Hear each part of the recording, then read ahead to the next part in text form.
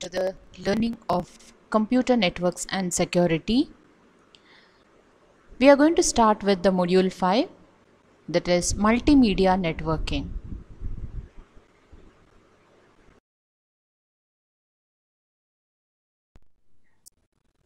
Let's see the comparison between all the three streaming techniques.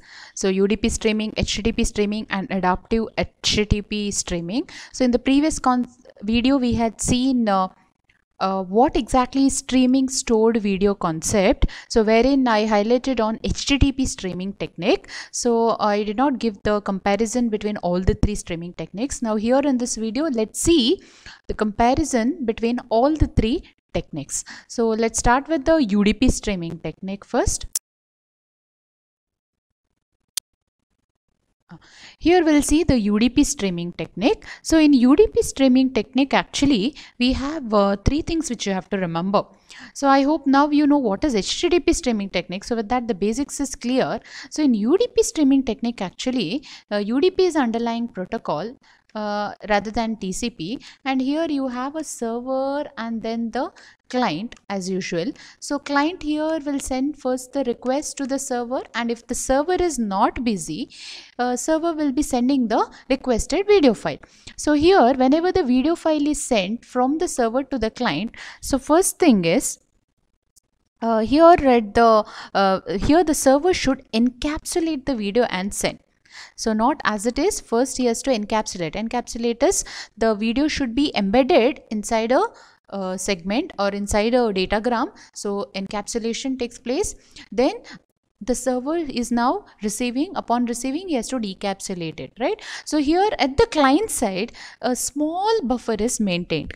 So compared to HTTP, a small client side buffer is maintained at the client side. And here moreover, one more thing is, the client can interact with the server. So interaction takes place something like, we have a play button, we can have pause button, fast forward, rewind. So all those interactivity what the client can do, that is all he can do using a separate connection.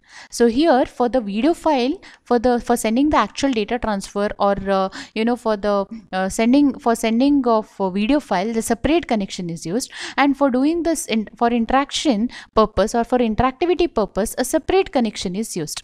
Okay, so here play, pause, everything that is happening over the separate parallel connection. So for for dealing with these different interactive features, server is going to take an extra burden here. So for that, actually a separate server is maintained. So the separate server is only for the client's interaction purpose. So suppose if the client wants to pause, first the request is sent to this server, and from the server, now accordingly the actual server will send the bytes. Next action will be taken up by the actual server, right? So the separate server is maintained for dealing only with this interaction that the client is trying to make. Okay, and this all the things are happening over UDP transport layer protocol. Okay, and moreover, this data transfer, whatever is happening, it is happening through RTP. So RTP is a protocol what we have, and using which the data, encapsulated data or the video file is transferred. So this is actually happening in UDP streaming. So here the sending rate, often the sending rate and the encoding rate, and it should be matching, it should be happening in the constant rate. Suppose if the sending rate is 2 Mbps, say if it is 2 Mbps, and here suppose a UDP packet or a UDP datagram, if it is carrying 8000 bits within it, if it is carrying 8000 bits, then the server has to decide there. So you can just see here, okay, instead of taking this as server sending rate, let me take it as client's playing rate, okay, client's consumption rate. So client's playout rate or client's consumption rate, let me take it as 2 MB. So 2 MB per second, 2 megabytes per second. And if a UDP datagram or a packet contains 8,000 bits, 8,000 bits, then what should be the server sending rate here? So UDP server sending rate should be, equal to 8,000 bits. 8,000 bits for every you can say for every 2 megabits of data. Suppose if the consumption rate is 2 megabytes per data, okay, 2 megabits per second, and if every UDP packet carries 8,000 bits total, then the time taken by the server to send this single packet which contains 8,000 bits should be 4 milliseconds. So for every 4 milliseconds, the server has to send 8,000 bits, or he has to send one UDP datagram, correct? So for every 4 milliseconds, he has to at least send one UDP datagram, so that client's consumption rate will match with the server's sending rate. So this is one small example to have the constant sending rate and the receiving rate there. So this is actually happening in UDP, and the major drawback in UDP is this interactivity. For this interactivity thing, a separate server should be maintained, and if this server crashes, there is no interaction between client and server. So that is a major drawback. And one more thing is the varying bandwidth. Since there is varying bandwidth between server and client, so this interactivity or this sending and the consumption rate will vary a lot. Because of this, client may experience lot of glitches, lot of freezing of videos may take place at the client side. So this is a major drawback in UDP. So I hope this UDP streaming is clear. We have the next type of streaming, that is HTTP streaming, which we have already discussed. So in HTTP streaming, like we have already discussed, at the server side we have server's TCP buffer, send buffer, and here you just note one point: server will be always sending the data through a server socket. Right? So through a server's connection socket. I hope you all remember that connection socket is dedicated for a particular client. So first the server sends the bytes to the server socket side, or the server's connection socket side, and from which the bytes will be sent out. And at the receiving side again, at the client side again, client here receives the data through the client socket. So there is socket that is implemented both at the server side and client side for receiving and sending the data. So via the socket, he will receive the data, and upon receiving, the client's received bytes will be sent to the application buffer, which is again maintained at the client side. And once we have enough reserve there at the buffer maintained at the client side, the client can begin his playout. Right? So usually we expect the sending rate to be higher. Suppose one small example: if the sending rate is 1.5 Mbps, and if the playout rate here, if the playout rate is 1 Mbps, which is less than the server's sending rate. Okay, server sending rate.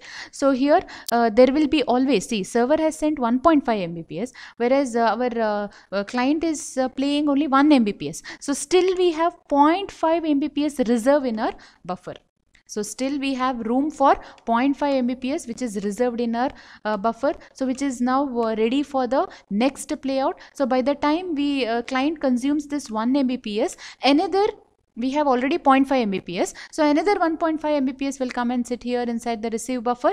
So another 0.5 Mbps can be pushed on to the application playout buffer. So 0.5 plus 0.5, 1 MB is now ready. By the time client finishes first 1 MB data, his watching, once it is completed, it is ready. Right? So this is actually how the reserve is built in the HTTP streaming. And all that is happening here is with the URL, request is sent, and then the response, HTTP response, is received. Okay, so this is happening in TCP, and here moreover prefetching takes place.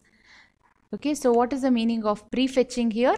So prefetching is the one wherein in advance you fetch the videos, fetch the frames or bytes of the video and maintain a reserve or maintain that in the buffer. So this prefetching is very important, which is happening in HTTP streaming. Okay, so these are the three things which you have to remember in HTTP streaming, and in detail we have already discussed in my previous video. Okay, and moreover, here we have the interactivity also that is happening. So what is interactivity? Client is able to interact through it can be play button, pause button, fast forward button, rewind button. So all these are the interacting features that is available in HTTP streaming, and the example for HTTP streaming application is YouTube, Netflix and all that. Okay, and moreover here in HTTP streaming, the range of bytes can be requested. So what is the meaning of range of bytes? So range of bytes is something like, suppose if the user doesn't want to watch right from the beginning, so he can always request for the range that he wants. Suppose if he wants to watch only in between the in between the middle frames of the video.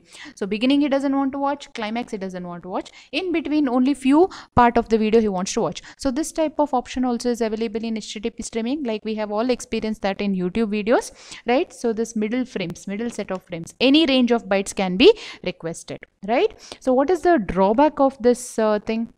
See, whenever the range of bytes is requested by the user, see, the server would have already sent the requested bytes to the client side. Already you would have sent, but the client is then requesting, in his interaction, is requesting for some range of bytes that is in between. So already what the server has sent is waste, right? So the reserve what we built here in our buffer also is waste. Bandwidth also is wasted for carrying those reserve, some unnecessary unwanted set of bytes. So this range of bytes is always actually wasting the bandwidth, wherein user wants only few portion, but unnecessarily he is receiving some other portion of the bytes. So that is a major drawback in HTTP streaming. So here we have the last type of streaming technique, that is dash streaming technique, dynamic adaptive streaming over HTTP. So the word dynamic adaptive is the one wherein it clearly says that it keeps on changing at runtime. Streaming keeps on changing at the runtime. So what is the meaning of this changing over runtime? So like we have already seen, this interaction between server and client, whatever is happening here, in this, the bandwidth whatever is shared among the client and server, it keeps on varying, right? So whenever I have less congestion in the network, more bandwidth is available for sending and receiving the bytes, right? So whenever there is more bandwidth available for the client to receive the bytes or the server to send the bytes, definitely the playout at the client side will be without any freezing, without any disturbance. The playout continues whenever the bandwidth is high. And like we have already experienced in YouTube, we have several versions of the video, like HD version, basic version, medium version video, all that, right? So we actually get a list of such videos available in the YouTube site. So what is that list of versions? Client will be presented with the list of files. Same, it is all of the same video file. Suppose if I want to watch a video on computer networks, so different versions of that video, same video is available. So what is that version? HD version, basic version, like low version, medium version, high quality version, right? So all these links will be provided to the client. So how and who is providing that? Server is providing, YouTube server is providing, right? So first, actually here in dash type of streaming, client is able to request for one separate special file, and that special file you call it as manifest file. You can see here, it is a special file called manifest file what the client can request. So this manifest file is the one which is actually providing you the list of URLs, list of links. So client is now getting the list of links. All these links are of same file, same video file what the client is requesting. But what are those links? That links is for HD version, medium version and low version. Now client can click on to any of the version depending upon the bandwidth that is available, but depending upon the congestion that is here in the network. So whenever the congestion is high, so low bandwidth is available, in that case client is always can opt for low version of the video, and the server will send you the low version of the same video. Suppose if after some time, if the bandwidth increases, that means congestion decreases, in that case client can click onto the high version of the video. So definitely server can send the high version of the video. So this is actually interaction happening between the client and server through manifest file what the server is providing, and that is all happening at the runtime. Like it can keep on varying. So dynamic version you can say, and dynamic adaptive streaming over HTTP. So HTTP is streaming only takes place, but it is dynamic. You can go for different versions of the same file depending upon the bandwidth, right? So this is finally dash type of streaming, which is actually implemented now in YouTube. Okay, so these are the three types of streaming technique what we have. I hope this is clear. So you can also call this dynamic as the intelligence that we have, extra added intelligence that we have at the client side. So client is now free to decide when, what and where. So what is when? So what chunks can be requested, when the chunks can be requested, when in the sense whenever the congestion decreases or whenever the congestion increases, that is whenever there is the bandwidth, more bandwidth is available. So what has to be requested? So what is nothing but whether low version, medium version or high version of the video. And then finally we have where the requested chunks are available. So these requested chunks, usually it will be available at the remote server, YouTube server, right? But what if that YouTube server, remote server is very far from the client? In that case, again the client will experience delay. So usually the server should be close to the client. So where is nothing but the requested chunk should be closer to the client, or that server should be closer to the client. So here then only the client will not experience much of delay. So this is these options are available here in the dash type of streaming.